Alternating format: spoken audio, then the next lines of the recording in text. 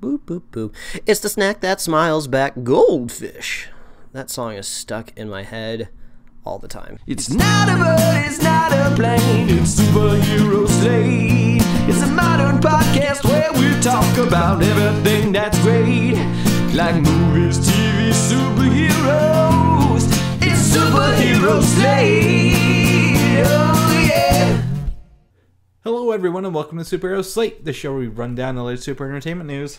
We love TV, movies, and superheroes, so let's talk it all out. My name is Chris Dillard. And my name's Mike Royer. And this week, don't freeze. The Black Panther trailer is here. I never freeze. Yes. The Punisher series gets an official release date, Mike. Okay. No more guessing. Is Fox faking everybody out? Ooh. We're going to talk about that and more. Yeah, and also that horrible Black Panther imitation I just did. I don't even know what accent I was trying to do, but anybody that knows me personally knows I am atrocious at accents and trying to pretend to be other people, so I'm just going to let that one slide. That's very true. I mean, but you did give me the idea for this, because when we started our call today, you were like, don't freeze. I'm like, what?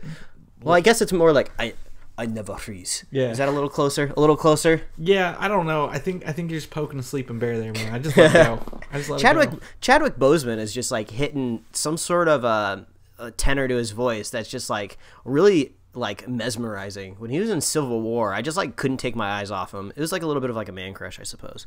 Yeah, well, I mean, he's supposed to be some sort of like king of a country. He's got some regalness about him, and he carried himself really well. Yeah, regalness. That's the best way to explain it. Yeah. Yeah. Oh man, I just looked over and my Inhumans pots are falling down because my cat probably attacked them. So, but anyways, yeah, man. I tell you what, I got to start off our show with a couple shout outs. We might have a couple new listeners, and they went out of their way to say hi and tell me they listened and appreciated the show. So give some shout outs to Trevor. I took photos of his parents' house this week. So Trevor, if you're listening, thank you. And Forrest. Forrest is a mutual friend. I met him kind of rumored through a couple mutual friends, and he works at my local AMC theater. All right. I was buying tickets to see, I don't remember, I think it wasn't The Princess and the Frog. It was something else a couple weeks ago. But he was like, "Are you the Chris Dillard?" I'm like, "Yes." And come to find, he works there, and I don't know. I'm really looking forward to meeting with Forrest and watching a lot of movies because he likes to watch a lot of movies there. You're like that AMC's like #1 fan. I am. Keep coming in and buying tickets. I'm always dropping money there. Well, you said they needed a shout out, so okay, here we go. Let me stretch a little bit. Okay. Oh shit! All right. Trevor! Forrest! There you go. There you go. Technically, I have given shout outs. Mike went one step above and beyond and actually go. shouted it out. It was not a Star Wars shout, but it's close enough. That's second tier to Star Wars. That means a lot. In the meantime, though, I do have to say I spent most of my week playing the new South Park game, the Fractured Butthole. Yeah, love it. Gotta run it together. Yeah, way it sounds funny. I am currently, I just looked, I'm 17 and a half hours into this game this week. Wow, nice. And every time I think it's over, another part unlocks. And I'm like, oh my god, there's more to this game. So by them pushing it back like a year and a half, they've added so many levels. And I don't know, did you ever play the Stick of Truth game? No, I never did. You know, I'm very familiar with kind of how the game like operates and the gameplay style, but yeah, I haven't sunk my teeth into any of them. So the Stick of Truth is all like medieval, like oriented, like, you know, Lord of the Rings style based. Mm-hmm. This one drops that in favor of superheroes, and it picks up literally where the first one ends and takes place over the next several days. And it's the town's still there. If you play, you have to play the first one to play this one. It's just awesome because you're the same character. Oh wow, I didn't realize that those carried over. That's awesome. Yeah, so the first one ends, and then this one picks up right where that one ends, and it's really cool. So like all the town's still there. Stuff you did in the first one's still like reminiscent, like lingering around town, and it's huge. I didn't think it would be this big. Like I was like, oh, okay, this is gonna be a great 6-hour game, you know, right?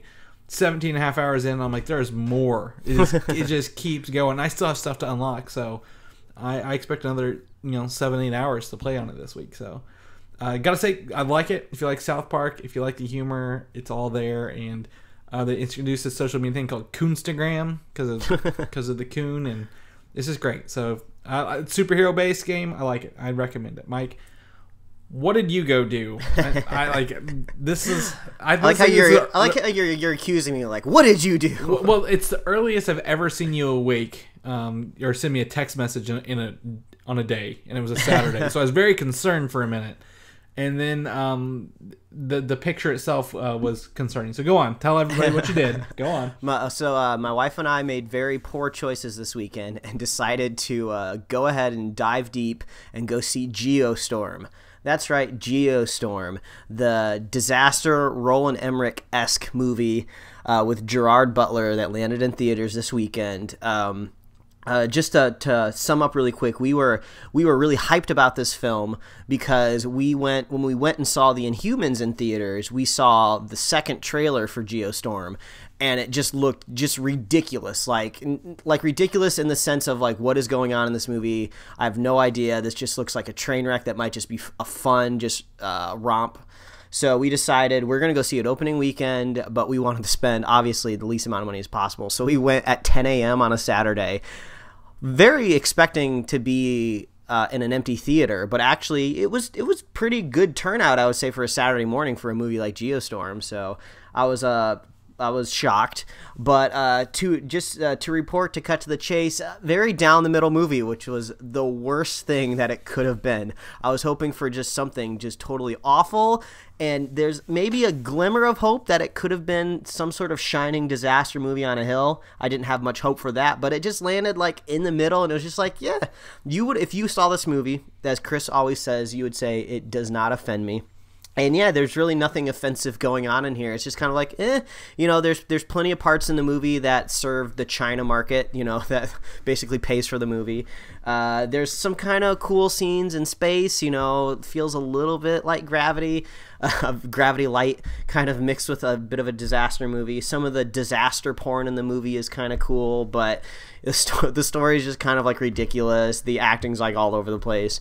Gerard Butler has a daughter in the movie I think she's like 12 or 13, but like her lines are written like she's supposed to be like a 20-year-old, like older daughter or something like that. So she's saying like all these crazy things that no little kid would ever say. So very, very interesting movie. It's like the perfect type of film that you would watch like while folding laundry, and it just happens to be on like TNT if you still have cable.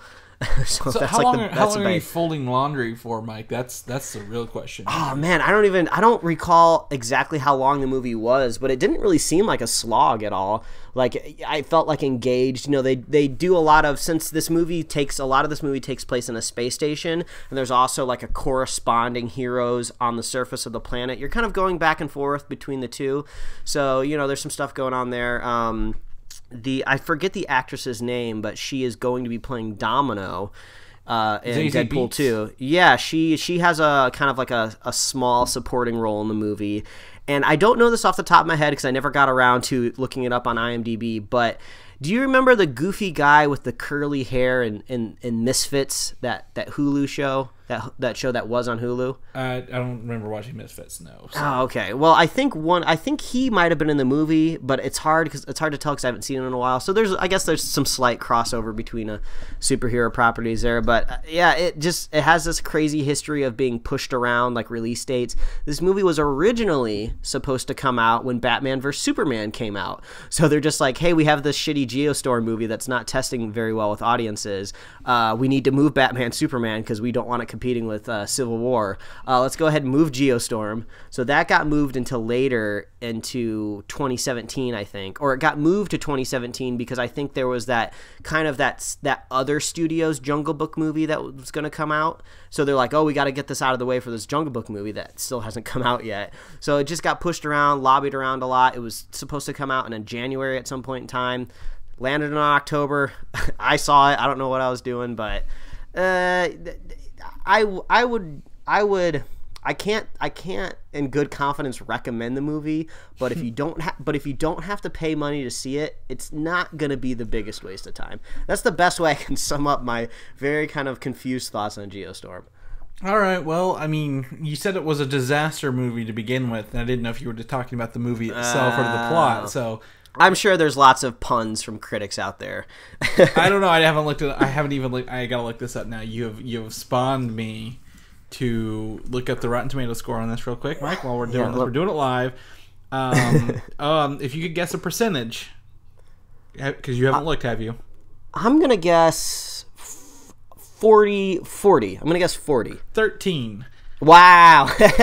There's only two movies out this week that are worse. One is The Snowman. Oh, yeah, I've heard bad things. And Boo 2, A Medea Halloween. Well, okay, I think that one's pretty obvious right there. I think the first one was like really well received, so that's what confuses me. Yeah, okay. But that's okay. Also, on a plus note, we got Spider-Man Homecoming came out on DVD physical this week, so I was able to pick that up as well. And 4K, there you go. In 4K. So maybe go ahead and save those dollars for just go watch Spider-Man again. Don't go see Geostorm. Don't do what I did. Don't do what Mike did. Or save it up and get the Fractured Butthole, because you can have a lot of time to play that. So yeah, that's right. Well, we did some stuff this week, Mike. That's for sure. But it's time to jump into a little bit of news here, because we are horrible at picking dates for things, and this show this week will definitely confirm that theory. We thought the Black Panther trailer would come out the week of Thor. I mean, we're like, what, a week early? So we now have the official trailer for Black Panther. Not the teaser that we got earlier this summer, but the official trailer. And I gotta say, knock my socks off, Mike. Very impressive. I mean, we weren't too far off with the prediction, and unfortunately, I like it when trailers drop on Monday, just because it means I get to start my week with a trailer, but it sucks because we record this podcast like, hours before this trailer drops, so we might be getting to it a little late for you guys out there, but since it has been, just about 7 days, I've had a chance to get receptions from some other people out there, and I was actually shocked to hear people didn't like this trailer. Like, this actually, I've heard some people say this soured them on the movie. They didn't like kind of how the suits glowed with different colors. They just thought it looked like a rehash of like other Marvel movies they had seen before. And they just, they weren't looking forward to it. And I was just really shocked to hear it. And just by an extension, they also didn't like the poster that came out that we'll talk about here in a moment. So I just don't know if this is like the norm out there. I don't know if a lot of people don't like what they saw in the trailer, but I loved it. I thought it was rad. So I tested more of an audience, like a non like superhero into it balls deep like we are audience like with it. And just casual viewers, they're fucking hyped for this movie, man. Oh, like, good. That's what I want to hear. Regular people are hyped for this movie. And I've not heard a lot of bad reactions from the trailers. Now, my gut reaction is yes, that the villain is essentially a palette-swapped color version of the hero, right? Which is standard Marvel trope for their first films, it seems like. Because Ant-Man did it, Iron Man did it, Doctor Strange kind of did it, but I mean, it's whatever, as long as it works for the story, because the Black Panther is a mantle everyone wants to be. That's like the king of Wakanda, like superpowers and stuff. So I don't know, although I get it, Michael B. Jordan as this villain, Killmonger, looks pretty badass all around with his little, I think it's like a cheetah print on his helmet there. He gets it whenever he puts it on. Yeah, it's something, but we get to see more of what the suits can do. It looks like they can kind of materialize underneath clothing now. So, that kind of I can buy into that, because we see a lot of Wakanda in this trailer, and it looks very high tech. There's like there's a shot where there's like a maglev like train going through the city. I'm almost more excited just to see the city than anywhere else. It definitely looks like a fully fleshed out world. And just when we think we've seen everything on Marvel's Earth, they're like, nah, here's Wakanda. It's been under like they're hiding. And what's sad is this is the way the Inhumans should have been. Oh, yeah. An invisible city with like lower caste and then higher upper class and a lot of technology and a king who's like revered and people want to be the king, and Inhumans is just like a super watered down version of that. It's like the Kmart dollar store version. Yeah, it's even lower than that. Like, low of the low, but that gives me more hope for this one. Like, it looks really cool. The invisible thing. I think one of the Dora Milaje are flying with their hands out, like not actually touching controls. Like, I saw that. It looks like maybe it's a psychic connection, or it could be technological because it seems to be heading that way. So yeah, it could be like some sort of motion tracking. Yep, it looks like we're going to see different upgrades to the suit over the film because at the part where he's told not to freeze, he puts the helmet on physically, but later on we get to see what looks to be maybe vibranium, like more vibranium infused because he gets a bluish purple neon hue to the suit. There's a very striking scene in the trailer where he kind of goes out into maybe like into the wild, into kind of like an open pasture with a tree, and there's kind of some really cool colors going on there. And I wonder if maybe we're going to start seeing some spiritual stuff come into here, because that's one side of the Black Panther that we really haven't seen yet. Really leaning heavy into like this vibranium tech, but we haven't really seen any sort of the spiritual powers that come from being the Black Panther. So maybe that's going to kind of embed itself into the suit a little bit, and maybe that's kind of where the colors come from. I'm not too sure, but yeah, this trailer was really exciting.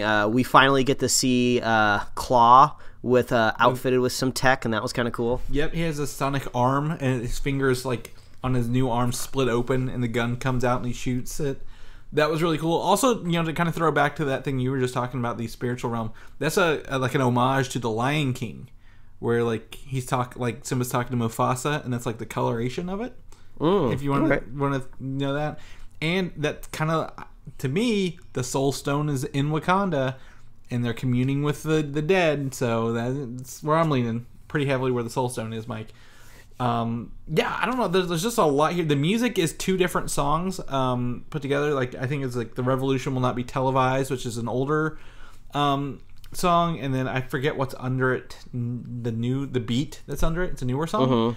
So I really like the music they're putting with these trailers. Really awesome. Like it just fits so well. Yeah, I just have to say, like, I'm really digging the attitude that they're kind of giving to this trailer and to this movie so far. I don't know if that's going to translate into the film because it's just a trailer and it's a piece of marketing. But yeah, I'm just really loving the attitude that I'm seeing and feeling. So it's kind of funny. I haven't seen a kind of a Thor trailer TV spot in a while, but I feel like since this is brand new, it's kind of overshadowing my hype for Thor. So who knows? This looks really, really awesome, man. Yeah, I'm really excited to see it in theaters in the next coming weeks. Did you see it before Geostorm? No, it was not before Geostorm. I got another Gerard Butler trailer where he's supposed to be some sort of gangland cop, but it seems to be a heist movie, and we all know I'm a sucker for a heist movie, so I might go see that. There we go. Well, that's good. Also, we got a new poster, and I think a friend of the show, Quentin Parker, may like this one a little more than the first one we got. It looks like the lighting's less fake on these actors, but it's also traditional, like, movie poster style. Like there's a Black Panther. Someone photoshopped Iron Man into it, one of them, like as a joke because of the Spider-Man ones. But I think it's funny that this is all African/African American cast, and we have 2 white guys, and they're both Bilbo and Gollum from Lord of the Rings. Yeah, I think I saw the YouTube comments on this trailer, and someone said like it's okay if the only white guys in the movie are Bilbo and Gollum. I'll let it slide. So I don't know. I think it's gonna be pretty cool. They called them the Tolkien white guys. If you get that. I mean, this is like really cool. I love the vibe of the movie so far because like unfortunately like African Americans have never really had the chance to like think forward into the future and kind of have science fiction wrapped around their culture. And you mentioned it briefly, I think maybe before we started recording, but yeah, it's exactly what it's called. It's called Afrofuturism, and this is the most Afrofuturistic, like high budget movie that's ever been made, I believe. And it just looks so badass. It looks so cool, and I'm really looking forward to it, man. Oh yeah, it's a stellar cast, stellar premise. Really looking forward to it, and the poster. I mean, I'm looking forward to seeing this poster in movie theaters when you come in. Like that's so hyped. That's so hyped to see that. Also, this week the Black Panther comic, the movie prequel comic, the prelude comic came out, and apparently they show the scene where Tony Stark says, "I am Iron Man," and T'Challa had become Black Panther like a week before that. The official. So he's like, "You've only been Black Panther a week," and then that Tony Stark thing's in the background. So he's actually been the character longer than we've known Iron Man. Well, this is gonna factor into that timeline we talked about last week with Feige putting together. So it looks like some of the pieces are kind of falling together for that timeline. But yeah, I like the idea that he's kind of seasoned. He knows what he's doing. He's not putting on the Black Panther suit and hoping there's some sort of AI in there helping him like Spider-Man. yeah, totally. But I love the suits. I love the idea of this movie, and I really think the execution is going to be great because between Taika Waititi's film coming out this year and then is it Ryan Coogler's Black Panther, like we've got some really fresh, interesting directors, and it looks like they're going to be able to kind of give us something a little different, something a little cooler. So I think you guys got, if you haven't watched this trailer, you're not going to be able to avoid it between Thor and Star Wars this year, so you just got to go and watch it. Very true. And the hype is real. Mike will agree the hype is real for this movie. I will attest. He's there.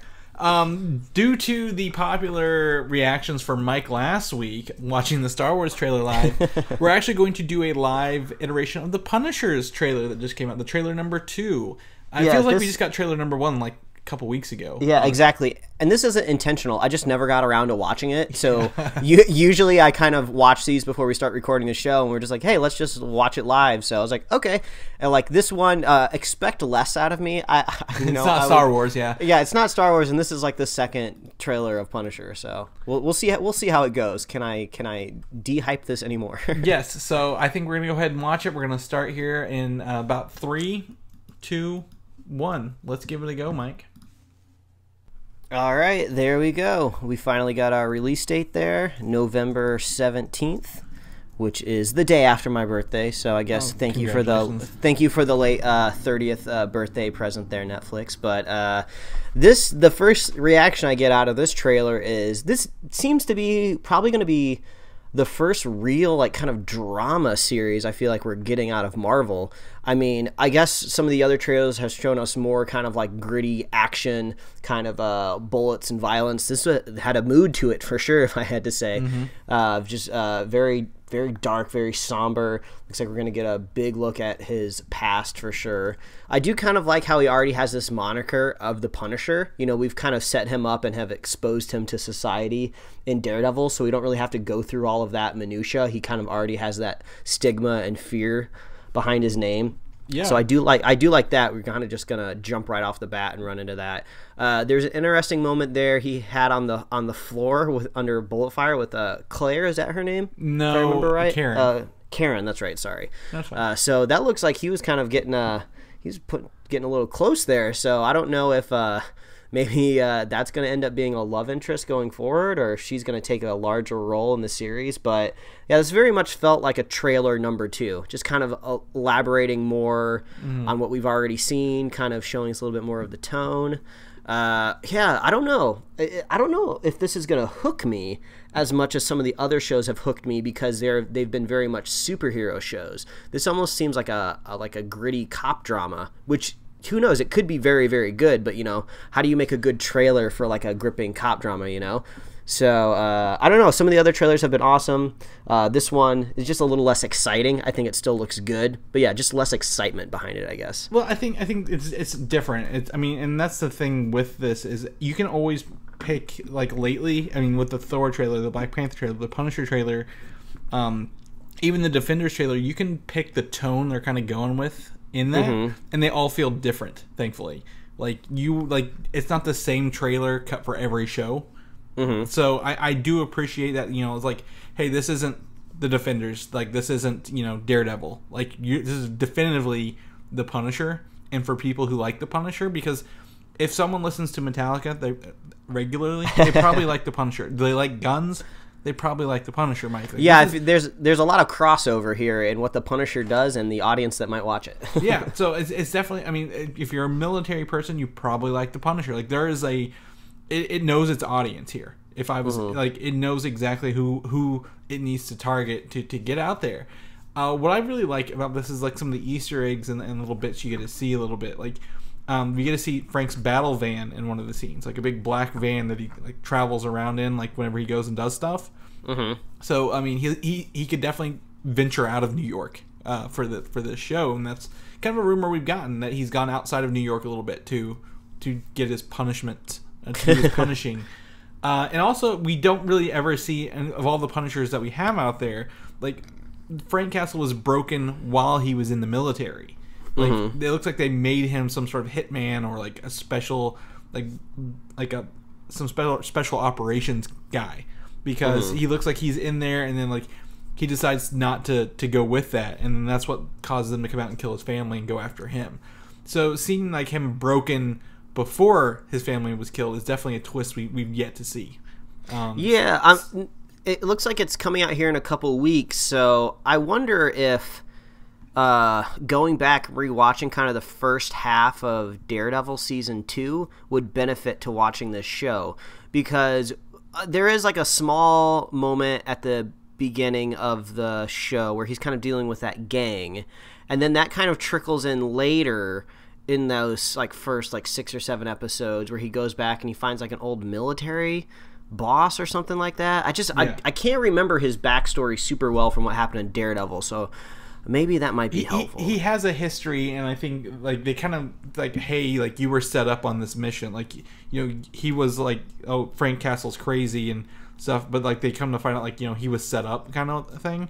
And I think this is going to dive into that harder and let us know what exactly happened to make him who he is today, or who he is in the universe. And I don't know, I'm excited to see it. It looks like, you know, we don't really get normally a lot of weapons in our Marvel Netflix shows. But definitely seems to be a lot of guns going on here. Yeah, they won't have to worry about portraying superpowers too much. They won't have to, like, do we have the budget to have Luke Cage throw a car in this episode? Yeah. It's just like, oh, we might. It's like, oh, well, do we have the budget to have Punisher shoot guns? Yeah, he could, like, literally shoot guns for 60 minutes for all 13 episodes. We can make it work. That's a plug-in online. We're just clicking where the guns are for now on. Like, you don't have to have real bullets. Also, just, you know, kind of add on to that, like, we don't know who the villain is yet. Like, it's not a very distinct villain in this, so it's kind of focused on him and some of his battles. So there's still some mystery to the show. So I'm looking forward to it. They've got me hooked on the mystery alone. Maybe not so much as, you know, like you said, like the other shows, but I want to see what goes on. I want to see what's happening. So cool. So that's November 17th. That's a week later than Mike predicted, and about a month later than what I thought we would get, but, you know, due to the unfortunate events, that was kind of pushed back. So we'll talk about this November 17th date. It's got a very important relevance later on in the show, Mike, so we'll break that down. Yeah, all right. You mentioned going back and seeing Daredevil Season 2. Well, Daredevil Season 3 gave us our first teaser this week on the Daredevil Twitter. Ooh. With just the text, "I'm fine." Over a little video of "In loving memory of Matthew Murdock, like a muddied spring or a polluted fountain is a righteous man who gives way before the wicked." This is Proverbs. And it swaps between text and Braille, back and forth. Gotcha. So, you know, at the end of the Defenders, spoiler alert, he's presumed killed. Well, he's not. He's, you know, in the care of what appears to be his actual mother, who's a nun. And this is like the first, he's like, you know, he's really fine. We don't need to have like a memorial service for him, I guess is what this is kicking out. Yeah, I think it's been heavily rumored and probably pretty close to confirmed that the plot that we're probably going to be dealing with in Season 3 is his identity getting out, possibly by the Kingpin. I don't remember the exact title of that story arc in the comic books, but there was a character with named Nuke who was from Jessica Jones that maybe he'll come in. But so yeah, I'm wondering how exactly you expose the identity of Daredevil if you think that person's dead, you know? So how does that work? Is he going to be kind of like, is Matt Murdock going to be working from the shadows and like trying to keep his identity from being exposed even though he's dead, or what's going on there? So yeah, I'm just kind of wondering how long that's going to last into the season. How long is he going to be dead for? Yeah. I don't think that they might get that out of the way, but yeah, it's definitely on the series called Born Again. Yeah, that's what it is. Yeah. Which is all the characters are in place for the show. For this story to be told. And yeah, I don't know what they can do. I always look to Batman v Superman. Superman and Clark Kent was able to die without them both finding out who he was. Even though he looks the same, just one has glasses. I feel like this is maybe slightly more believable just because like everybody knows that Superman died, but I don't think anybody's totally confident that the Red Devil of Hell's Kitchen could be dead. He could be out there in some way. You just haven't seen him in a while. Yeah, exactly. You don't know who it is. Someone could take up the mask and hide in the shadows or something. I don't know. So I don't know how they'll play it off. But I think I'm excited for Jessica Jones the most, Daredevil season 3, and then Luke Cage season 2 out of the next upcoming shows, I guess. So I don't know. I'm excited. I like Daredevil. Daredevil kicked it all off. Let's keep going with it. Yeah. So he's fine, guys. Don't worry about him. Don't send flowers. Make a donation instead. Thor Ragnarok is right around the corner, Mike. We are less than 2 weeks away from Thor Ragnarok. I am so excited. I am avoiding all videos and rumors and details and everything, TV spots. I won't click on them. I won't watch them, Mike. I'm shut off. And it's very hard to do right now because they're doing a marketing blitz like nothing else. But I did send you a video of Jeff Goldblum responding to people tweeting at him from Thor, and he's just going on a rant or like some goofy tangent for 2 minutes before he gets to the answer, and it was just beautiful. I love Jeff Goldblum. So Kevin Feige, he won't say where Sif is during the film, so I don't know if she's in the film or she's not in the film, but he's tight-lipped about this character wherever she may be. Yeah, that almost seems like either somebody asked him, hey, Kevin Feige, I have access to you, and I've noticed in the trailers that we haven't seen Sif. Or somebody that has already seen the film since it has premiered went, hey, Sif wasn't in this movie. Where is she? So maybe she's an agent being moved into a different movie or something like that. That could be kind of cool. Obviously, all these Marvel movies are cross-pollinating, so... We last saw her on Agents of S.H.I.E.L.D. instead of a movie. So yeah, that's true. If you think she was going to go to another movie, where do you think it would be most logical to see her in? I say take her off the board for Ragnarok and save her for the Avengers. Oh, that'd be kind of cool. Because if she's not around, I don't know if she's in the movie or not, but if she's not in the movie, because Loki's kind of been in charge and Thor's been off-world, she's off-world. Maybe she's safe from all the damage and harm that Hela may cause. So maybe they won't have to worry about her there because they have Valkyrie, kind of fill in that role. But having them both come together in one of the Avengers movies and in dire need would be pretty awesome. See two Viking, Norse chicks fighting over, saving the world. That'd be pretty cool.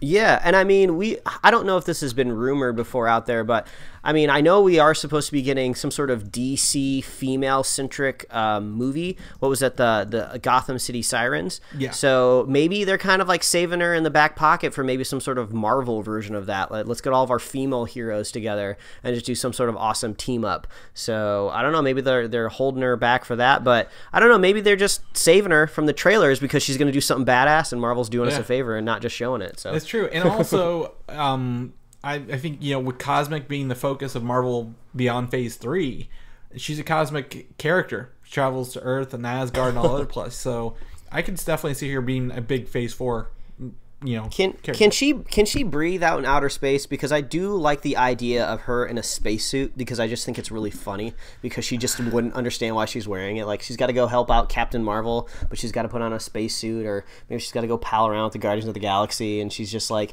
but how am I going to take my sword out into space or something? I don't know. if the Avengers Infinity War trailer is to set a precedent for Asgardians, Mike, Thor is in space when they find him. Oh, yeah, that's right. So Asgardians may be a little more immune to being out in space, or they just have to be there at the right moment. I don't know. We don't know. A little bit more beefed up. A lot of questions. But in an unprecedented move for us, Mike, I have my unprecedented Thor Ragnarok Collector's Core box right beside me, Mike. Of course you do. I mean, how much, you should start doing an equation of, on a weekly basis, what square footage are you losing due to pops just every week? Thankfully releases aren't every week, so I can go it's usually when a big movie comes out or my box comes in. But this is the Thor Ragnarok box, and I want to go through it here on the show, Mike, because I've only kind of peeked in it. So first and foremost, it's a smaller box than usual, but on top is a beanie hat. I can hear it, Chris. I can hear the beanie. And it's got a patch with the Gladiator Hulk on the front of it. So if I want to represent the Gladiator Hulk, there you go. Beanie, it's on there. November might be cold. You might need the beanie. Might be. It's not here yet. Some magnets, some Thor Ragnarok. I've never seen magnets in these boxes before. They've got the pop versions of Thor, Loki, Hulk, and Hela on them. Yeah, all right. How's How's the Hela pop? That's the one that I'm kind of curious about. Does she have like the extended kind of antlers on, or is she like kind of more trimmed down? There's two. So she does have the extended helmet on, and the one I have, and then there's an unmasked version that's a Target exclusive that's not out yet. Oh, gotcha. Which is like from the trailer when she like breaks the hammer. That version with like the long hair. Cool. Here's something new I've never seen before. A Collector Core fidget spinner with the characters on it. Of course. Oh, I can hear it spinning. Get that close to the mic. Get that close to the mic. It's right up on it. Oh, yeah. I can hear it. Well, this really feels like an advertisement at this point. I hope they do pay, but I really like this. This box is, I've never seen this stuff in a box. It's usually like just like here's some more other little collector figures, okay? But the real thing here is the pops, and this box is a treat because it comes with two pops in one box. First up, we have Thor with his little mace and shield from the trailer. Like when he flips up his helmet. Mm-hmm. That looks pretty awesome. And then lastly, we have Loki. There's a Loki in the box, Mike. Full gold antler helmet and everything. Huge. Huge. And his bright blue daggers from the trailer that he was flipping around. So, wow, these are pretty solid. You know, if you get two pops, you know it's a good box, Mike. That's really how I know it's been a good one. The Thor Ragnarok hype is strong. Oh shit, there's more in here. Playing cards. Thor Ragnarok playing cards. This is definitely stuff I've never seen before in a box. And the gift that keeps on giving. Yeah. Oh, all that plastic. So the next one, the next December box is just the Hulk, Mike, based on the Hulk. Ooh. So that's really cool. Hulk's making a comeback this year. 2017, year of the Hulk. So I had that box here, and I thought it was ironic that we were talking Thor Ragnarok. So that's awesome. So is it ironic or is it just convenient? Coincidental. There you go. nice mint in the middle. So if anyone wants to see pictures of that, let me know. I'll put them up.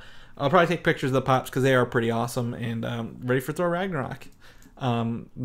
Make sure you get your tickets. So.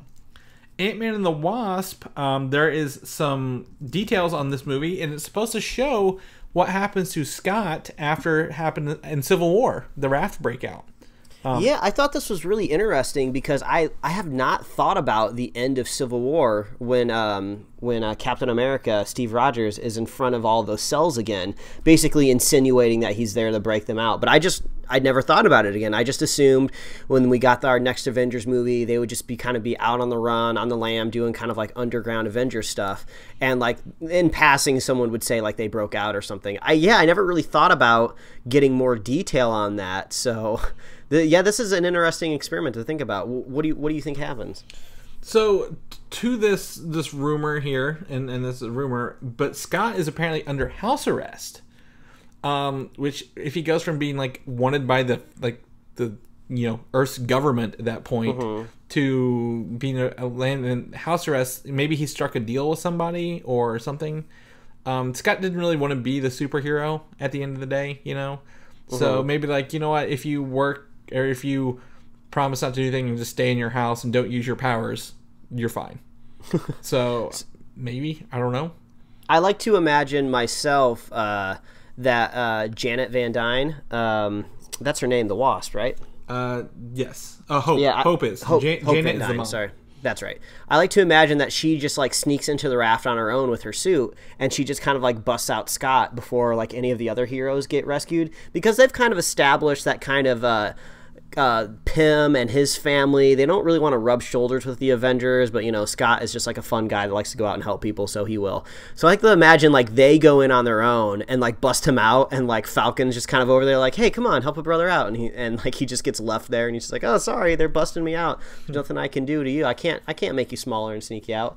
Or maybe they all sneak each other out. I don't know. That'd be kind of fun. But I do like the idea how we do get maybe a little angle on that before we kind of see what happens in Avengers. That'd be pretty cool. Well, it's funny you mentioned that Hope Van Dyne and Hank Pym are apparently working in a shrunken down lab to find Janet in the sub-universe or whatever.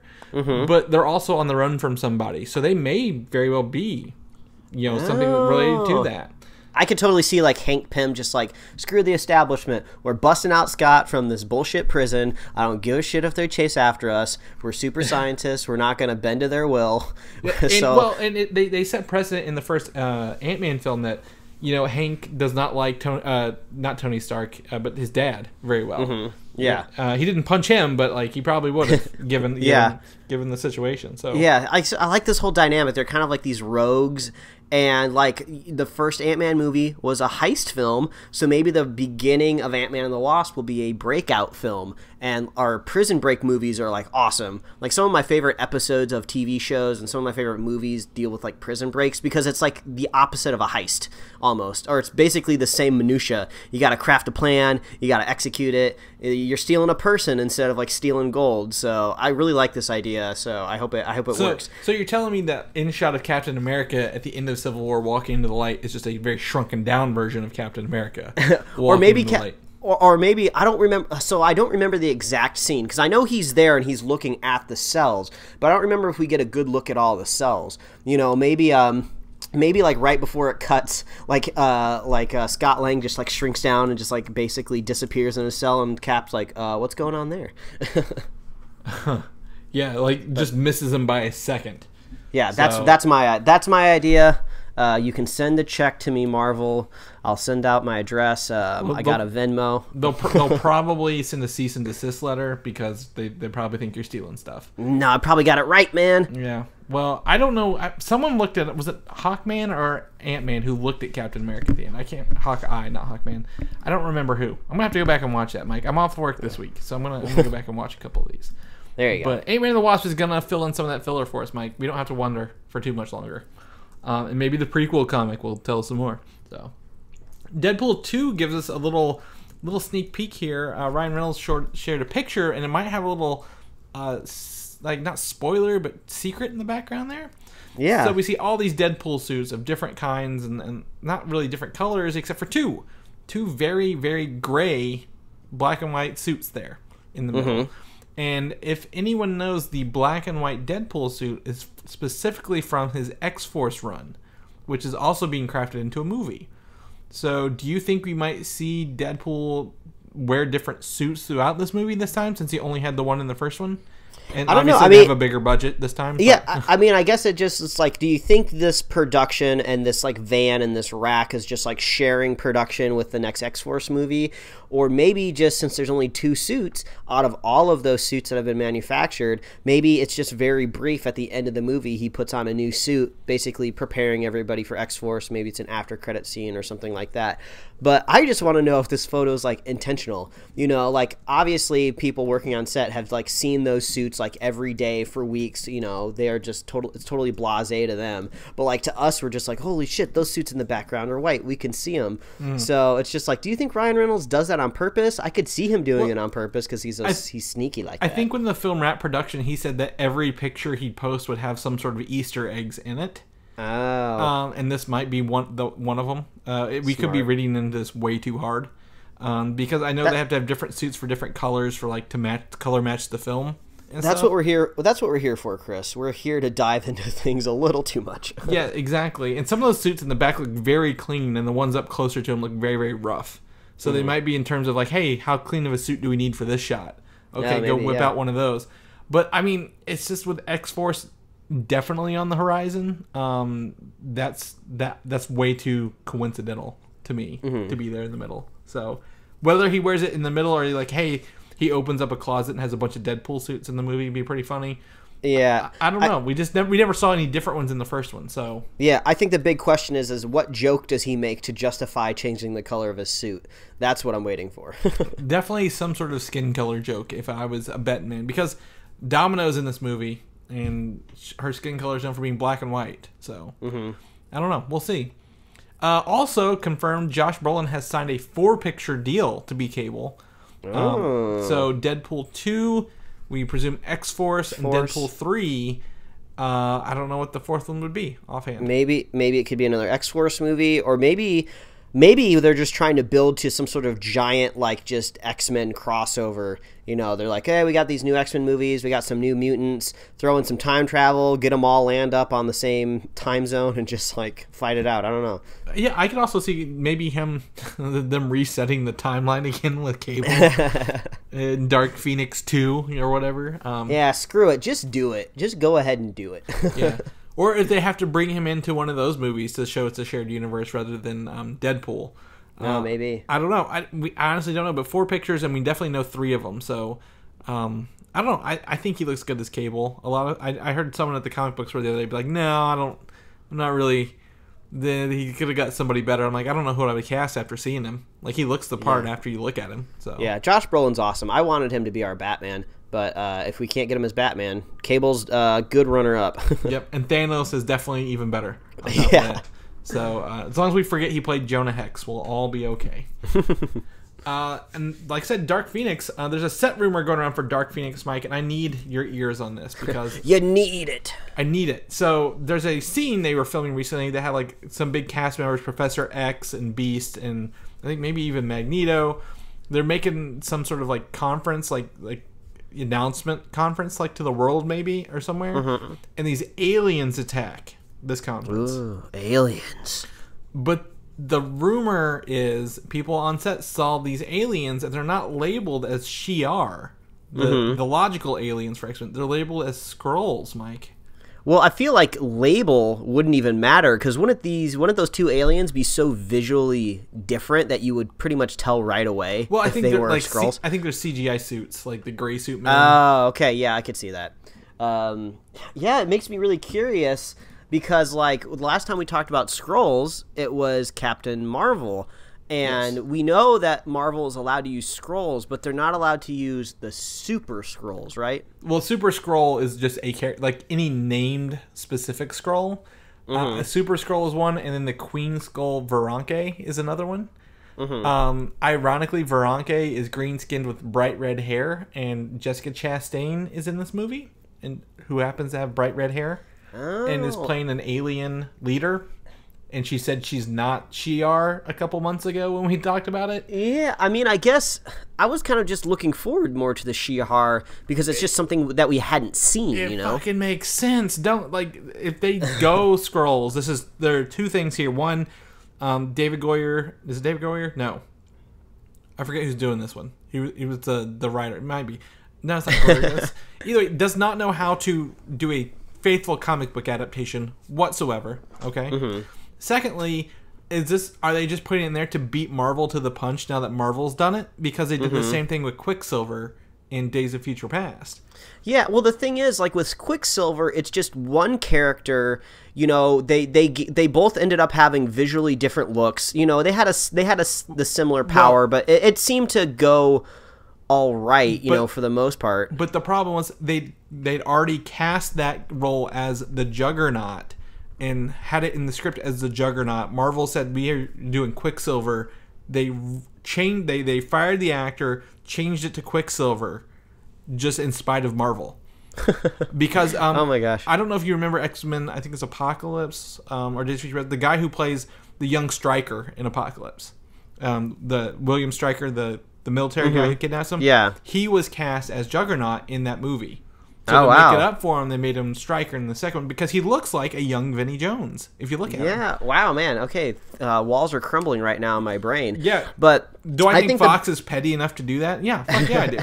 Absolutely, which is not a good sign moving forward because we kind of thought in our head at some point in time that maybe they would play nice and cross over, but it doesn't sound like that's going to happen. But the thing is, the Skrulls for me make more sense with Captain Marvel and less sense with X-Men. And also, Skrulls are very visually stand out. You know, it's almost kind of like a Klingon, if you will. They kind of got that weird rigid chin, and they're green, and you know they're very visually distinct. So if you have an X-Men movie showing the Skrulls, and then you have a Captain Marvel movie showing the Skrulls, I think that actually will confuse people that maybe aren't up on this. But it's just kind of like they might think they already exist anyway, so maybe it doesn't matter with those people. Like you have, like the Shi'ar are essential to the X-Men like lore and franchise. Like why even go why even go that way? Like you had a better choice to begin with. So I don't know. Unless maybe this is like a slight like bait and switch. Like maybe they actually are legitimately Skrulls that show up and attack this like conference, and then we think like, oh my god, these aliens are big and badass, and then maybe the Shi'ar come in and just like super easily like wipe out the Skrulls, and then we never see the Skrulls again, and it's just used to show that the Shi'ar are like badass and they're here and they mean business and they're the biggest aliens in the galaxy and they'll kill anything in their way. I mean, that's kind of one way to make it happen, but man, I don't know, man. I was hoping to see some chromed out aliens. Yeah, I was too, and you know, obviously letting Marvel use the Skrulls and not have any sort of competition, I guess. At this point, it kind of seems like a pissing contest. Yeah, and Fox is gonna lose. Yeah, it's just, I don't know. It's just, man, that's like makes me even more mad for Dark Phoenix, and we were already pissed off that they might be doing 2 of them. So, anyway. Get it together, Fox. The Venom movie has some updates here. I believe they're really starting production very soon, for once. But they're looking to adapt the storyline called Lethal Protector from the Venom comics. And this is a little different because Venom has moved across to the West Coast in San Francisco at this point, and is like, you know, taking down dirty cops and like, you know, protecting innocent people, like kind of thing. And the filming for Venom started to take place in San Francisco, which wouldn't make any sense if they were trying not to make it look like somebody else. So it's like, I'm not familiar with the storyline. I haven't read it, but is he going to be a good guy that turns into a bad guy, or is he just going to be like a good guy with a chip on his shoulder, kind of like Frank Castle, or what's the deal here? Venom's supposed to be a bad guy. Yeah, well, Venom's always been an anti-hero, I guess, kind of like the Punisher. Like, you never know what side he's like, usually on his own side, like his own mindset. But like, you know, he is like one of the I don't know, these mercenaries are trying to take him out. Like, they find him and they're trying to kill him after he's like gone away to get away from everything, and he has to fight these new, I guess, symbiote offspring. This is like the introduction of like the other symbiote: Scream, Phage, Riot, Lasher, and Agony. Like the you know, different colorations of Venoms. But like, these mercenaries, you know, get these symbiote powers, and they come looking for Venom to, I guess, weaponize him even more. So I don't know, it was from like the early 90s, and it was very, Spider-Man was in it a little bit, like, because he saw Venom related stories in the news, but like, they could do the whole story without Spider-Man in it and probably be okay. And I guess that makes sense why they would put the movie in San Francisco. You want to visually kind of separate it and just locally separate it from New York, so you're never worried about like, oh, why isn't Spider-Man showing up in this? Well, it's because he's in New York and he's busy. He's in high school right now. He can't just come out to San Francisco and like pal around with Venom. I still am very worried about this movie. Oh yeah, doesn't make it any better. Yeah, we don't need the movie. I think one day a Venom movie could work, but just set him up in an actual Spider-Man movie, and then maybe go from there if it works. Yeah. Yeah, definitely. I mean, I don't know. I'm gonna have to look into this. I remember the symbiote children because I think they appear. Was it Maximum Carnage, the video game? Because Carnage is you know, a child of Venom, the first child of Venom, the more violent one. So I don't know. We'll have to. I think this was after Carnage, but so it may be leading into a symbiote franchise, Mike, a symbiote universe. I can't even. God help. I can't take it seriously. Aunt May help us. The Titans show, which is debuting on the DC streaming service, is making more moves forward here by casting Beast Boy, ironically, with the character Ryan Potter, who's the voice of Big Hero 6, the main guy in Big Hero 6. Oh, I mean, that's cool. We were kind of waiting to see if Beast Boy was kind of for sure going to be in this show, because the first thing that we always think about over here at the Slate when we're talking about new superhero shows is the budget and the special effects. And Beast Boy, he transforms into animals. That's his thing. And he's got bright green screen the whole time. Yeah. So I mean, if you I guess you could put real animals trained behind the camera, or you could CG him. But either way, those are both kind of expensive. So like, is Beast Boy, are they going to kind of just keep him from turning into an animal by just saying like he knows karate, so he can just like fight as a green person just as normal? But I just remember, do the animals he turned into look regular, or are they green? They're usually green, at least when I saw it in the Teen Titans cartoon show, which is I think how most people connect to that series nowadays.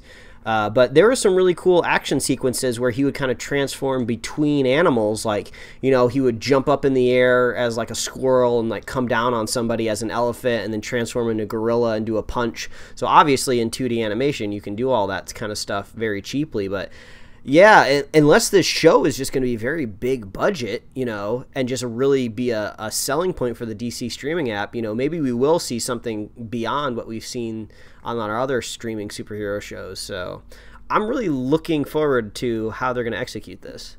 I'm as well. But if I look at pictures of Ryan Potter, other than, you know, what we saw, like the cartoon in Big Hero 6, he actually looks like what I imagine Beast Boy would look like as a kid. Or a human, so I thought that was really cool. And he's also actually a practicing martial artist as well. So, see, there you go. That answers my question, because it's like, well, how do we get him in the fray without transforming into a gorilla, because that costs a lot of money? Well, just to have him fight like karate. And you did share a picture of the Big Hero 6 cartoon show coming out. Yeah, that's right. With me, and he's voicing the role Hiro Hamada again on that show as well. So there you go. He's getting a lot of superhero work. Yeah, that Big Hero 6 series looks really great. 2D animation. They're gonna premiere the show as like a 2-part episode movie, I think on Thanksgiving weekend. And then the series will like premiere, I think, in early 2018. So that's kind of cool that we're gonna get a little taste of it here in a couple weeks. But yeah, really looking forward to that Big Hero 6 show. Yeah, totally. And this guy, I mean, it sounds like he's got his foot in all these superhero properties that are big. So I might see him as a couple more. I'm trying to see how many episodes I think Titans said it was going to be, but I don't think they have an episode. But just the pilot, that's it. So yeah, I don't know. We'll have to see how this DC streaming service works out and if it works in its favor for Titans. Yeah. Justice League is around the corner, Mike, and we've got some news on it as well. The Big Bang Theory promotion may hint at something larger. They put it out this week. It's like you go to Facebook and you like spin a wheel to win stuff for it. Do you want to know what they may be hinting at? I don't think it's a spoiler, but like, I don't know. Okay. Yeah, give it to me. They had a Green Lantern logo in the wheel. Oh, okay. I mean, that I don't know if you're a Big Bang Theory fan. Not even not. Close. Not even close. I'll just go ahead and say the first couple seasons are really good. We're only watching now just because we're invested. The show's not that great anymore. But Sheldon, the main character in the show, is a big Green Lantern fan and a Flash fan. He's a big DC fan in general. He's always wearing the shirt. So maybe that could easily just be explained by saying that Sheldon's a fan of Green Lantern. The only reason I say it's not because it's actually a DCEU designed Green Lantern logo, like darker and like it matches the logo aesthetics of the ones Lex Luthor apparently paid to get someone to make for him in the movies. It matches that. It's just not just the regular comic book Green Lantern logo slapped in there. So they paid someone to make this DCEU Green Lantern logo and put it on here. So as much as I want to see Green Lantern pop up in this movie because Green Lantern's cool and we like Green Lantern, we still haven't even established the characters that are going to be in the Justice League very well. That's not going to stop DC. Not going to stop them at all. I mean, we got to flesh out the Flash. We really need to flesh out Cyborg. We have no idea what his personality is even like yet. We need to understand what's going on with Aquaman. So like I could see maybe like an after credit scene with Green Lantern. That might make a little sense. But the other thing is, they do mention in that trailer like there are no Green Lanterns. I think in the last trailer. So they keep leaning towards the Green Lantern thing. They don't even say Superman's in it in the trailers. Like, come on, like I don't know where this is gonna go. And this is not making me feel any. I mean, I'm excited for it, more excited than you were. But now, like, they've announced there's no press junket for Justice League. They're not letting the press come and see it and then ask questions about the movie. That's not good. And the reactions will only arrive 4 days before the official release. Oh, man. So I think there's like some special screenings people will get invited to, and that's like 4 days before the movie, like November 13th. Because the movie comes out November 17th, 2017. What else comes out November 17th, Mike? We've talked about this week. Oh, it's going to be The Punisher. The Punisher. So you get to pick your choice. A questionable Justice League movie, or maybe a pretty good Netflix show. I don't know. Netflix doesn't have a good history this year so far. A high track record. DC does have a better one with Wonder Woman, but as much as we know about Justice League, who's gonna save it? So who knows? It might be a train wreck that we just might enjoy watching. A disaster movie, if you will. I'm just setting my sights super low. Yes, we were talking about this before the show. We think since Justice League and Punisher and the news will all come out the same week, we might push the Punisher spoiler cast back a week, so everyone has time to watch all 13 episodes at their own leisure. Justice League, we'll be there probably opening night because we don't want to get spoiled very early. I mean, we've just been lucky in the past with Netflix shows. If we've been able to watch them the weekend, just because we've been free. But yeah, The Defenders we were able to do right away because it was 8 episodes. But yeah, I think giving people a week to digest Punisher is a good idea. Yeah, or maybe a little bit before. I forgot, Mike, that is also Thanksgiving on the 26th. So we'll see what we can do. Yeah, we are in a tight schedule that weekend. So we're gonna work our best to get that out to you, let you know what we think, because I love talking about that stuff. The Shazam movie got some news today. The director has announced that they're looking for an April 2019 release for this movie. So I don't know how excited you are for Shazam, Mike, but it's around the corner. I don't know, man. We'll just have to wait and see. Shazam might be kind of a fun way to almost do Superman kind of right. To go back and redo it the way it should have been done, where he's just kind of like a cool, nice guy that saves people and inspires hope. And Shazam is, obviously he has that kid mentality, but he seems to be a little bit more lighthearted and fun. So maybe we'll have a way to kind of like do Superman how he should have been done in the DCEU, Mm-hmm. Yeah, totally. I know we've talked about, so we didn't talk about this, but they are casting the entire Shazam family. Mm-hmm. Like, I think the Shazam character is like, his name's Captain Marvel, which is very confusing because Marvel has Captain Marvel, but they call him Shazam. And then like Miss Marvel or something like there's a bunch of Superboy kind of things, like Captain Boy or whatever they're gonna call him, Boy Marvel, Marvel Boy. That's also the Marvel character. It's all confusing. Don't use the word Marvel when that's your competitor. But looking up some stuff on this, Warner Brothers has a date in April 2019 already booked, for April 5th. Mm-hmm. I know Shazam, we've talked about. Black Adam was on the DC release schedule, but Shazam wasn't. But Shazam is showing up as Warner Brothers and DC being the production company on IMDb. So I think Shazam might be falling back under DC now and taking that April 5th date in 2019. So yeah, maybe. Yeah, I don't know. This is going to be a very, very bold move. Really hard to extrapolate and talk about Shazam when we don't even have Justice League out yet. Well, we're talking about Green Lantern we don't even have, and now Shazam and Aquaman. Like, Aquaman's next and then Shazam. Like, what is going on? So, I don't know. We'll have to follow that one closely. And lastly, the other big piece of news announced this week, Mike, is the Han Solo movie official title. We can stop guessing what it is now because it's exactly what we thought it would be. It's just called Solo, a Star Wars story. Man, this news seems so old. I feel like this came out like this probably the same day Black Panther trailer came out, but yeah, this feels like years away. But I mean, it's the most obvious title. Some people were kind of bummed out that it wasn't more creative or clever, but I mean, like, what are you gonna do? I don't know. Ron Howard revealed it in a video on Twitter, I believe, to announce that production had wrapped. The movie is releasing May 25th, 2018. I just feel like there's a lot of porn parodies that are going to get made out of this title.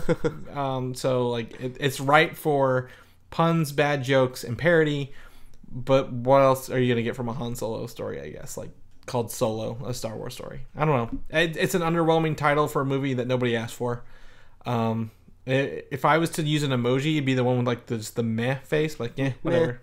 Yeah, we just I think if Lord and Miller were still on this movie, I would be a little bit more excited. But I mean, Ron Howard, he's a man that gets stuff done. So I think at the very least, this movie is going to be unoffensive to us, kind of like Rogue One was. We didn't really hate it, but it was all right. It was entertaining. So it's probably just going to be more of the same.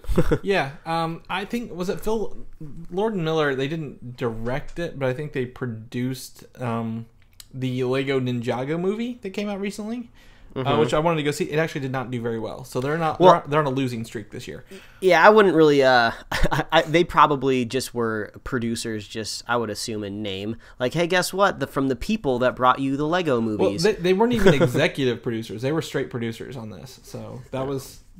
I mean, that doesn't mean a lot offhand. Executive producers are usually the one who's not there. Like 22 Jump Street, they executive produce kind of thing, but they were directing it. I don't know. It's weird, but. They need to get back in with a win. So let's hope they get. Well, hey, I think they're on like maybe season 3 or 4 of Last Man on Earth, and they produced that show on Fox, and that's a funny show. So if you want some more Lord Miller in your life, go watch Last Man on Earth. It's good. Yeah, they did direct a couple episodes of that as well, and they have a Unikitty TV show coming out. So I don't know. Solo: A Star Wars Story is the title, and what we're gonna get in May. And yep, Star Wars it is. We'll end on a Star Wars note, Mike. Always good. If people want to know what you're up to, you've got stuff going on, whatever it is. Sometimes I don't know what you do, Mike. Where can people find that at? Well, you can follow me at Mike Royer Design on Twitter and Instagram, and you can read my webcomics at pickledcomics.com. Chris, if people want to follow you, see that collector core box that you just got, where can they follow you? Yeah, you can find me on Twitter, Valdan, Valdan. I'll post pictures there. You can head over to Comic UI and check out some stuff there. You can go find my old show, Filmside Chats, and listen to that as well on iTunes. Or go to YouTube and search the DNN and see the videos we post up there. I do unboxing videos almost every week with one of the hosts over there. So we used to open up the Marvel TV Daredevil Hot Toys figure. So like the Netflix show Daredevil is pretty cool. He looks really awesome. So got that going for us. If people are listening to the show for the first time, we got new listeners like Trevor or Forrest, and they're telling their friends, and their friends are listening to the show, Mike, and they want to know more about us and where they hear us. Where can they find us at? And as always, please visit superheroslate.com. That's the best place to find all the avenues these humans host the show.